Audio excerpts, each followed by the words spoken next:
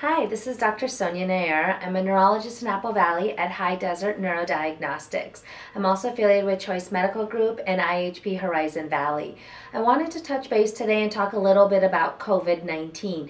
As you know, most of our county, states, and even country and even around the world, we're starting to open up slowly in phases.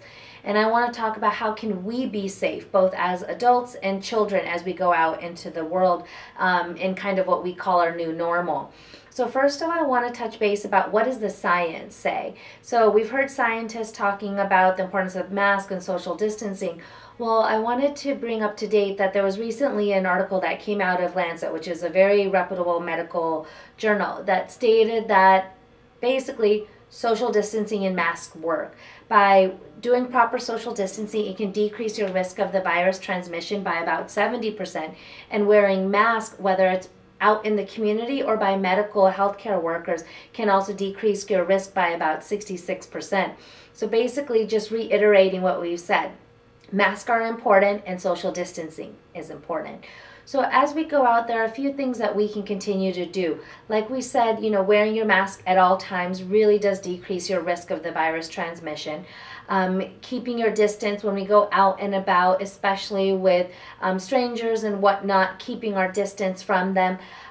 Two, also remembering good hand washing. Washing our hands with good old water and soap, using hand sanitizer is very helpful. Also, being outdoors in well-ventilated areas. A lot of us are tired of being cooped up for so many months, so as the weather gets nicer, we've been going outside. By staying in these well-ventilated areas, the risk of transmission decreases as well. Second of all, I also want to touch a little bit about the respiratory symptoms. There's been a lot of concern about the respiratory symptoms versus how much of the virus actually stays on what we call inanimate objects, door handles, nails, and things like that. And right now, most of the concern seems that a majority of the virus transmission happens through respiratory transmission, meaning if someone is talking, if someone is yelling versus someone is singing or coughing and sneezing, those are all higher risk than a basic level of talking or whispering. And those have a higher risk of getting the virus than, let's say, getting it through your mail or touching a doorknob. We should still exercise caution, but we don't need to be as cautious with those items than, let's say, the respiratory symptoms. I do want to take a minute or two to talk about children. So as children now are getting out of school and a lot of parents are kind of deciding what to do with day camps, sports activities, just a reminder for kids, the same rules apply. And I think people would be quite surprised. Children actually listen to the rules quite well, meaning wearing a mask. Even little children are able to wear it for a certain period of time. And it sometimes are even better than adults in wearing them.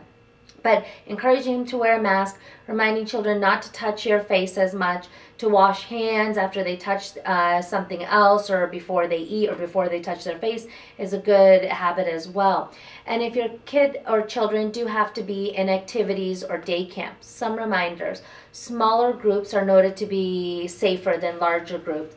If your children play sports and activities, once again, being outdoors in a well-ventilated space is safer than a closed space. And if your child does play, let's say, a traveling sport, trying to limit their exposure to outside community people. For example, if they go to the next county over to play sports, that's a higher risk because you're potentially going from a low-risk community to a high-risk community, and that can increase your chances of developing the virus. So CDC is even recommending staying within your community and playing. I just want to remind people also, lastly, that for those who are participating in protests or demonstrations, there still is a high risk of developing the virus. Please wear your mask. Please take hand sanitizer to wash your hands. It's a way to at least prevent us from spreading the disease to others. So just a reminder that we're all on edge. Please be kind to each other. Please be helpful. Once again, thank you, and I'm Dr. Sonia Nayyar.